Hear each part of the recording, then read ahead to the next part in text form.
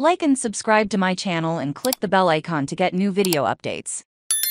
Meta stock surges on reports of more layoffs. Here is why shares of Meta, the parent company of Facebook and Instagram, rose nearly 1% on Tuesday morning after reports that the social media giant plans to shed thousands of employees as early as this week, even after becoming one of the largest rounds of layoffs, were raging in the tech industry earlier this year.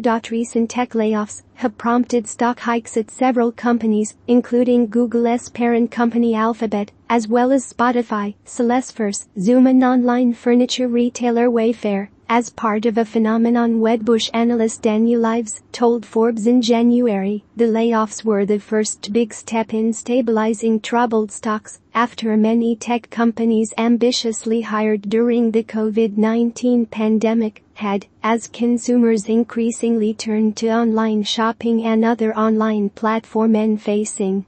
Following a wave of layoffs in the tech industry and employers, fears that high inflation and multiple rounds of rate hikes could plunge the economy into recession, Meta announced in November that it would also cut headcount, cut about 11,000 employees, and destroy Meta's stock to increase by 5% per day. Zuckerberg called it one of the hardest changes we've made in the history of Meta. The only companies to implement major layoffs in recent months were Google parent Alphabet, which announced plans to cut about 12,000 employees in January, and Amazon, which unveiled a plan to cut more than 18,000 jobs.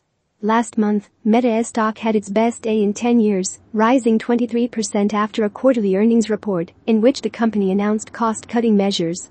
Meta shares are still down more than 42% since October 2021. In February, a Washington Post report indicated that Facebook was planning to cut thousands of jobs and that the company was urging executives, lawyers and HR officials to plan restructuring.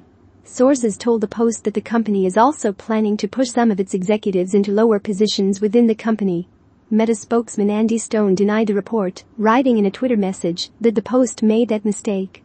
However, in a fiscal fourth quarter conference call last month, Zuckerberg admitted that the company's decision to cut about 11,000 employees was just the beginning of our focus on efficiency, not the end.